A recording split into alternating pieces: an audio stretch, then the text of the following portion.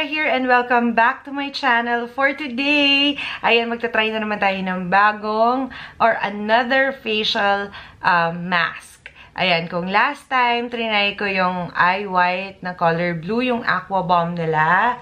Ayan, I still have it here.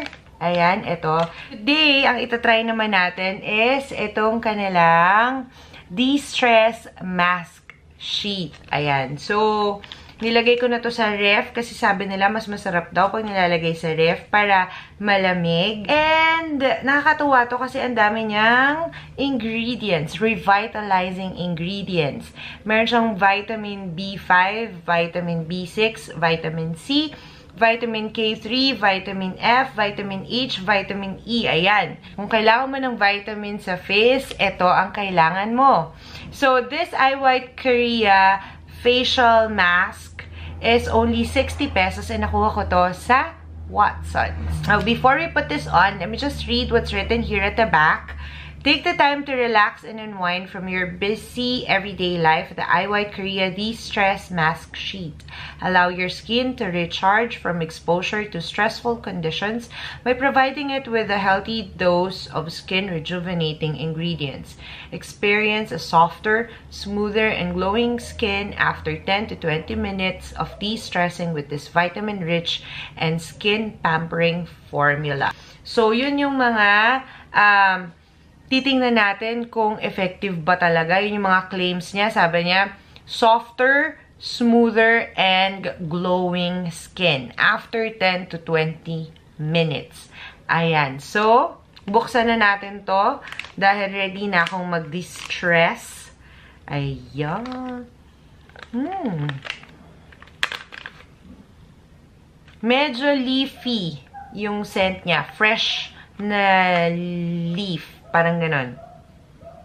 Niisip ko kung anong amoy niya. Parang yung mga pang skincare na leaf ang base. Parang tea tree, parang ganyan. Pero hindi siya tea tree eh. Hindi ko mawari. Hindi ko maalala kung ano. Hindi naman siya citrusy. Pero very fresh. Parang yun. Hindi ko alam, hindi ko ma-describe. Hindi ko maalala yung scent eh. So, ayan siya. Same din na itsura nung sheet nung Aqua Bomb. Iba lang yung scent niya. So, ilagay na natin.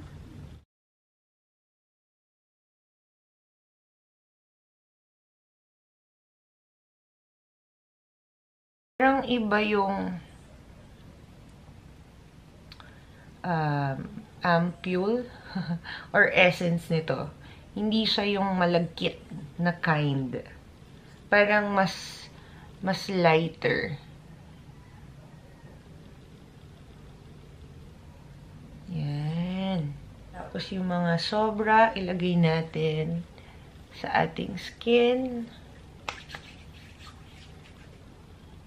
Babalikan ko kayo after 20 minutes. Ayan. So, tinanggal ko na yung mask. And, medyo nagsisettle na rin siya. Meron pa siyang konting lagkit. Hindi pa siya fully absorbed ng skin ko. Pero, ang masasabi ko, parang mas malapot, mas thicker yung essence nung sa Aqua Bomb. Ito, parang mas light lang siya. Refreshing siya. Medyo malamig yung feeling niya sa face. Actually, kanina, nasa may aircon ako, natatamaan siya ng aircon. Sabi ko, ba't parang ang lamig-lamig niya? Besides the fact na nilagay ko siya sa ref, parang cooling, refreshing siya sa face. So, ang ginawa ko, lumayo ako dun sa aircon, dun sa area ng kwarto na hindi natatamaan ng aircon. And, yeah, kahit hindi siya natatamaan ng hangin or hindi siya natatamaan ng aircon, parang cooling and refreshing siya. Siguro yun yung nakakadagdag sa pagiging, de-stress. Yung pang de-stress niya. And talaga namang nakaka-de-stress yung feeling kapag nagmamask ka. Lalo na kung ganito yung mask na suot-suot mo. Hindi ko pa masabi talaga yung effect nung mga, sabi kasi 'di ba may mga vitamins siyang kasama. So, since first impressions lang to, hindi ko talaga masasabi kung ano yung naging effect nung vitamins na yon na kasama. But, looking at my face right now, wala akong artificial light. Nakaharap lang ulit ako sa window. And, alam nyo, between this one and etong Aqua Bomb, sa totoo lang sa totoo lang, mas gusto ko yung effect na binibigay ng Aqua Bomb. Parang, ewan ko, parang, ito kasi, hindi ko alam first impressions, parang ordinary lang siya na mask. Nothing special for me. Pero, siguro, kung matetest out ko siya ng mas matagal, at gagamitin ko pa siya, kasi feeling ko ito, yung right after mo siyang gamitin, wala ka talagang makikitang something na noticeably different. Yes, it looks moisturized, pero hindi siya yung parang wow, parang fresh na fresh talaga. Wala akong nakikitang noticeable difference. Sa totoo lang. Pero siguro dahil ang dami niyang vitamins na nilagay dito, siguro mas ma-appreciate ko siya. Ayoko naman siyang husgahan agad-agad, diba? Pero feeling ko ito yung tipo ng mask na kailangan mong gamitin for a longer period of time para mas ma-appreciate mo siya. Pero para sa akin, kung ako papipiliin, mas gusto ko talaga tong Aqua Bomb. Kasi isang gamit ko pa lang, may nakita na agad ako sa skin ko na parang may something different, may something special na naganap after kong maglagay ng mask.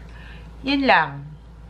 So, hindi ko na pahabain to. That is it for today's video. Kung na-try nyo na to at may na-feel kayo or na-experience kayo na something special about it, please let me know down in the comment section para sa mga maliligaw dito sa video na to. Para makapag-share din kayo ng mga inputs nyo tungkol sa experience nyo dito sa facial mask na to ng IWhite Korea. If you enjoyed this video, please give this a thumbs up. And kung hindi ka pa nakakapag-subscribe, please do subscribe to my channel. You may also follow me on my other social media accounts. I'm Myra Paneda on Facebook, Twitter, and Instagram. Abangan nyo sa susunod. Meron pa tayong isa pang mask na itatry. Itong before makeup mask. So, abangan nyo yan. Itatry ko rin yan. So, that is it for today's video. I hope to see you on my next one. Bye! Yeah.